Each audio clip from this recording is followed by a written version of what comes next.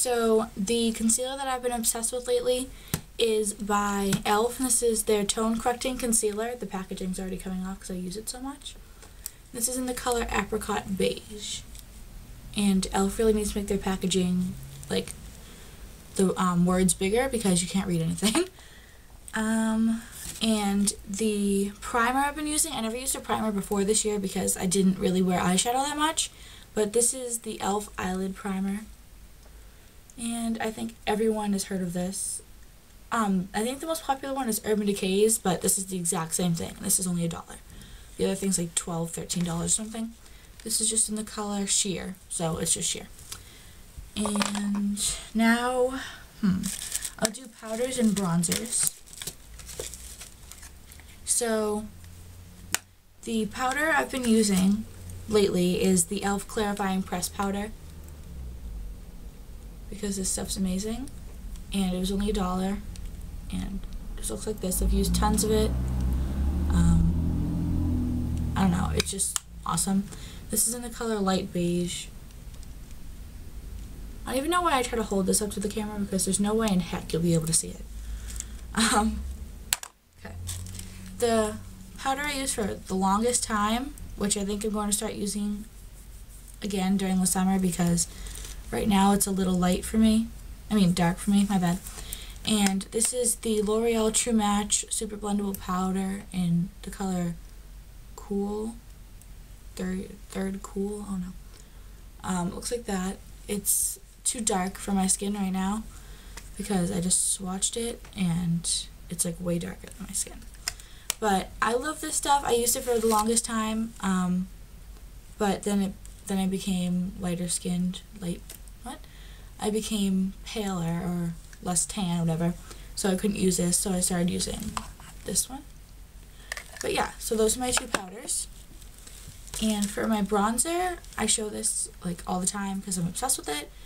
I do want to try a new bronzer. I want to try the Wet n Wild bronzer in Goddess because I've heard tons of good things about that. This is NYC's Smooth Skin Bronzing Face Powder, and it looks like that. And the back looks like that, and it's in 720A Sunny, I believe. Yeah. Okay, so I'm going to explain how this is amazing because I just want to. This bronzer, okay. I feel like the most popular high-end bronzer is NARS Laguna, I think it is.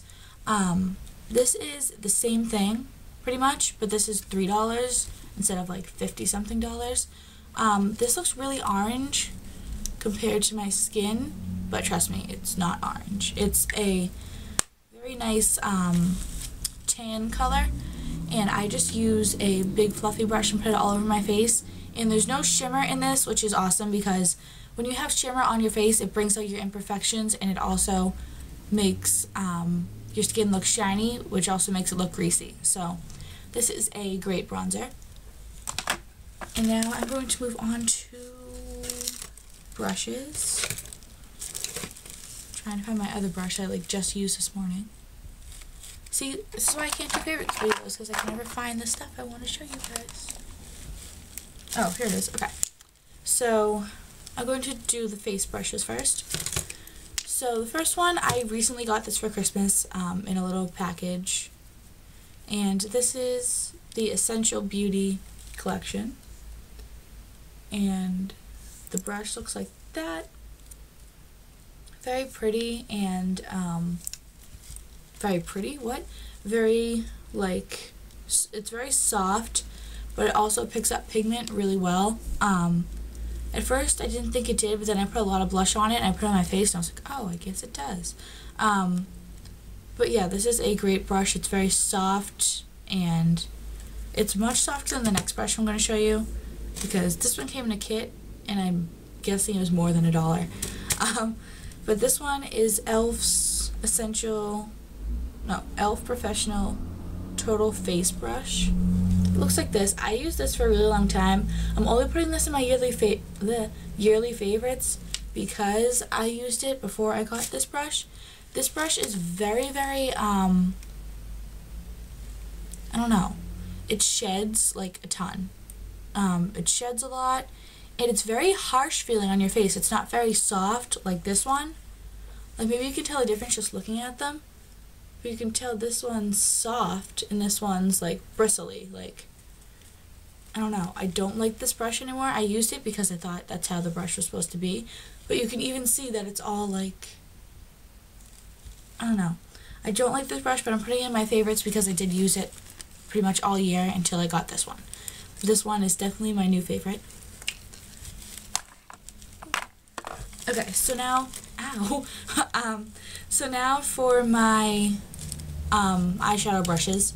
The first one I have, these are all from e.l.f. except my crease brush.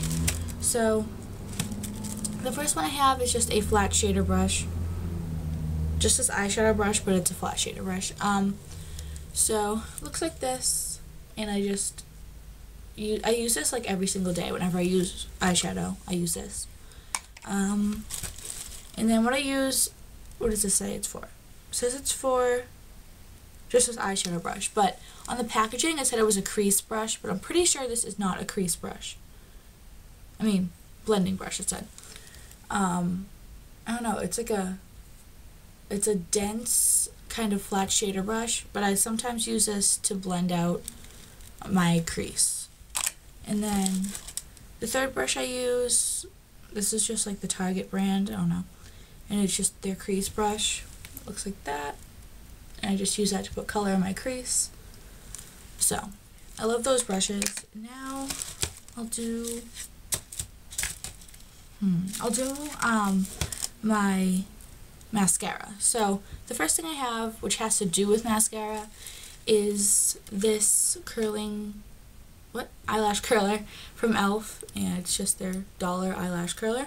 This is amazing. I love it. I also need to go to Target to pick up some more false eyelashes because I'm going to start wearing them because I cannot stand mascara because it's just, ugh. I don't even know. It just takes forever. Like, you have to curl them and you have to put on like 20 pounds of mascara because my eyelashes are short and like, I don't know, they don't curl. Like, they'll curl for a while and then by the end of the day they'll just go flat again. And that's not that eyelash curler's fault, it's just I have the worst eyelashes ever. But yeah, so I really like that eyelash curler, but I need to start wearing false lashes because it's easier. I'm going to like curl my lashes and then put the lashes on because, I don't know, I love false eyelashes, and Bella XO, I think is her username, Meg, she wears false eyelashes and she had the same problem as me. Like, well, she had good eyelashes, she just got so bored of putting on mascara every single day that false eyelashes were just easier for her. So I think I'm going to start wearing those because it's faster and they're like really pretty. So for mascara, the ones I've been using are CoverGirl Lash Blast Fusion.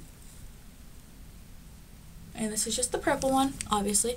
And I love this. I don't like the orange one. Okay, everyone says that the orange one and the purple one are the same. I don't think they are because I hate the orange and I love the purple. I don't know, but I love the purple one. The packaging's so like big and like, I don't know. I like the packaging. It's just in the color Very Black, and it's a good mascara. It's about $7, I think. And this one is my new favorite. Sorry for my yawning. This is Maybelline's Colossal Volume Express, and this is in the color Waterproof. Wait, what? It's in the color... Okay, I cannot read. What does that say? Classic Black. There we go. It's... You guys probably can't even see it. It's like... The bottom's like black, and the writing's like dark teal. Like, anyway, Classic Black. Looks like that. And the brush is like, I don't know. I like the brush. It's nice and thick, and it makes your lashes makes your lashes very volumized and very like boom. I don't know how to explain things. I'm like, it's very boom, but it doesn't help. And now the last two things I have, how long is this video? Oh my god, it's 30 minutes long. Are these two things for my lips. And the first thing I have is this palette. I don't know what it is. It's Paint Box Lip Collection Brush of Pink. I used this in a tutorial before. I'm wearing one of these colors today. If I could open this, I'm wearing this dark like wine color today, and I don't know, I really like this palette. There's the red, because it's very pigmented, but it's not like super glossy. But what I put over it is what I use every single day on my lips, like, and I will use it for the rest of my life. This is the Vaseline, just Vaseline brand Vaseline, which would make sense. And I just use this and put it over my lipstick because it helps it stay all day, and it also is a chapstick. So it's a chapstick, a lip gloss, and like a stay in placer. I don't even know, but I love this stuff. I haven't used a lot of it, which is a shock. But I love this stuff, and it also works for burns, because this has nothing to do with favorites, because having a burn is not my favorite thing. But I have a burn on my arm. Don't know if you can see it. I think it's right there. But I put this Vaseline on it because it said for minor cuts and burns, and the next day it was like starting to heal already, so that's a really good product. So yeah, those are my favorites for 2011, and I can't wait to see what 2012 brings. Hopefully the world won't end, which I don't think it will. But yeah, so I will see you guys in my next video. Bye.